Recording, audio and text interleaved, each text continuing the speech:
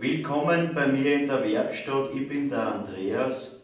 Wenn man das Glück hat, einen frisch geschlagenen Baum zur Gänze zu bekommen, dann kann man diesen aufgrund des benötigten Zeitaufwandes bzw. aufgrund der Holzfeuchte nicht direkt sofort in Projekte umwandeln.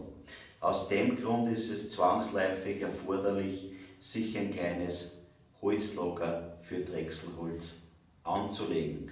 Auf was ihr dabei achten müsst, um das geht es heute im Video. Viel Spaß beim Zuschauen. Man kann nie genug Drechselholz zu Hause haben, aber was tut man, wenn man auf einmal so viel frisch geschlagenes Holz zum Verarbeiten hat? Man muss das Holz aufarbeiten, entsprechend behandeln, damit es zu keiner Rissbildung kommt. Abschließend muss das Holz dann natürlich auch gelagert werden, um aus dem nassen Holz dann ein trockenes zu machen. Bevor ich allerdings bevorzugt über die Wintermonate mein Drechselholz im Außenbereich lagere bzw. die Hirnenden mit dem Endziel von Chestnut einstreiche und das Hirnholz versiegel, überlege ich mir, was ich aus diesen Stücken, wie beispielsweise diesen Ast, machen möchte. Aus diesem Stück werde ich höchstwahrscheinlich entweder Dosen machen oder eine kleine Vase. Wenn ich Dosen mache, dann schneide ich mir natürlich nicht so kleine Stücke runter, sondern ich schneide mir Stücke runter, die ungefähr diese Länge haben, wo ich dann aus diesem Stück 3 rausbringe, beziehungsweise eine kleine Vase. Damit lasse ich mir ein paar Optionen offen, beziehungsweise habe ich dann mein Holzlager nicht vollgestellt mit lauter kleinen Stücken, sondern mit lagerfähigen Drechselholz. Das was man dann auch, wenn man sozusagen mehrere von diesen Rohlingen hat, auch besser ausnutzen kann. Wir richten sie also einmal unser Drechselholz für die bevorstehende Verwendung zu und spanne dann das Aststück zwischen die Spitzen ein und würde eigentlich dann die Rinde runterdrechseln, allerdings nicht bei diesem Stück. Da sieht man beispielsweise, dass das schon ein extreme vergammelte Holz ist. Also da, wenn man mal mit dem Schraubenzieher so reinfahren kann, dann macht es Brennholz drauf. Aber ich werde schon ein Stückchen finden, um euch das noch zu zeigen heute. Sondern wir nehmen dieses Stück, das ist ein gutes Beispiel für einen verlagerten Kern. Der Kern ist hier. Wir werden unser Stück Holz nur einmal schneiden, und zwar so, damit dieses Stück übrig bleibt und das wandert in den Ofen. Somit erreichen wir ein Holzstück ohne Kern, und dieses spannen wir jetzt dann wirklich auf die Drechselbank auf.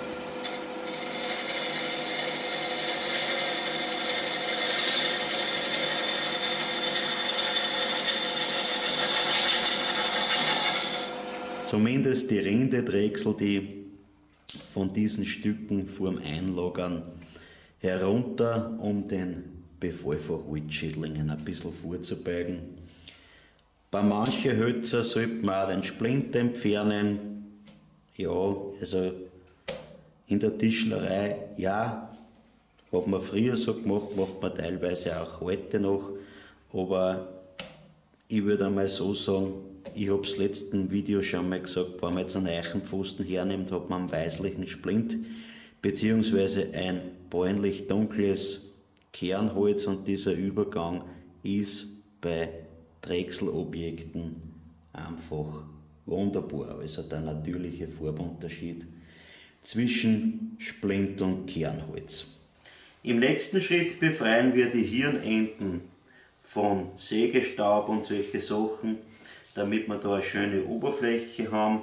Ideal ist, wenn es zum Beispiel 1-2 Stunden offen da liegt, damit es leicht antrocknet. Und dann beginnen wir schon mit der Stirnholzversiegelung. leeren uns ein bisschen was vom Endziel heraus, nehmen einen Pinsel und streichen sozusagen das Endziel dann über die Hirnholzfläche. Das sollte man schön auftragen, damit da alles bedeckt ist. Ich persönlich streiche auch gerne da ein bisschen was rein rundherum. Da an den Rändern so 2 cm hinein. Gerade beim Übergang vom Längsholz aufs Stirnholz schadet das nicht, wenn man da was rüber streicht. Dasselbe machen wir auf der anderen Seite. Im Übrigen ist es derselbe Vorgang bei vorgedrechselten Schalenrohlingen oder bei Schüsselrohlingen, dass man rundherum das Hirnholz bestreicht, damit es nicht zu einer Rissbildung kommen kann. Ab und zu versuche ich ganze Baumscheiben zu trocknen, indem dass ich es auch mit Endziel behandle. Ab und zu gelingt es mir, in den meisten Fällen allerdings nicht. Also diese Seite von dieser Birne, die ist rissfrei. An der anderen Seite sieht man, dass wir da an dieser Stelle einen kleinen Riss drinnen haben. Wie gesagt, da gehört ein bisschen Glück auch dazu. Ich persönlich lagert frisch geschlagenes Drechselholz nach dem Behandeln mit Endziel im Außenbereich in einem Unterstand, der einseitig offen ist. Somit ist die Feuchtigkeit, die das Holz dann langsam abgibt, immer in die Luft abgeführt. Wenn man eine Holzhütte oder einen Schuppen hat, wo man das Drechselholz lagert, dann sollte man auf einen regelmäßigen Luftaustausch Acht geben.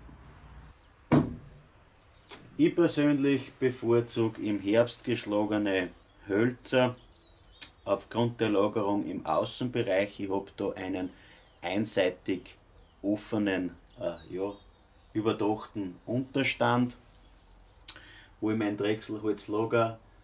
Auf dem Herbst folgt sozusagen der Winter und das Frühjahr. Ist der Baum im Herbst frisch gefällt, wird er bearbeitet und versiegelt und dann hier heraus gelagert. In den Wintermonaten ist natürlich so, dass die Temperaturen anders sind und die Feuchtigkeit sozusagen langsam abgegeben wird. Im Gegensatz zum Frühjahr, wenn ich es im Frühjahr schlage und herdurch habe ich dann noch einen kleinen Sommer, wo es weit wärmer ist.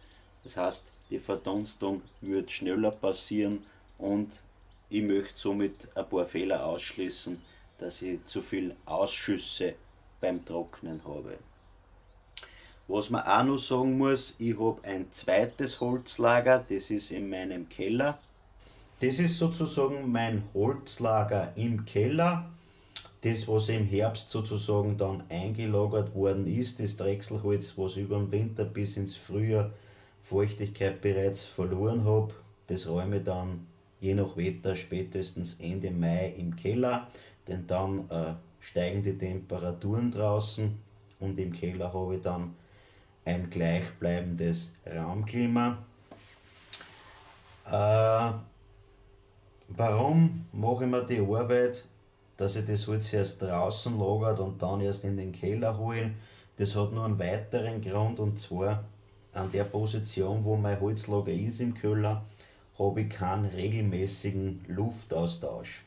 Das heißt, würde ich das frisch geschlagene Holz gleich komplett da rein tun vor dem ganzen Baum, würde insgesamt aufgrund der Menge des Holzes viel zu viel Feuchtigkeit entweichen. Das wiederum kann zu einer Schimmelbildung am Holz führen und im schlimmsten Fall auch beim Mauerwerk, und das wollen wir beide nicht. Okay, ich hoffe, ich habe euch einige neue Sachen sagen können, mir hat es einen Spaß gemacht. Ich lasse euch den Link zur Hirnholzversiegelung von dem Endziel von Drechsler in der Videobeschreibung und wir sehen Sie beim nächsten Mal. Tschüss, Baba.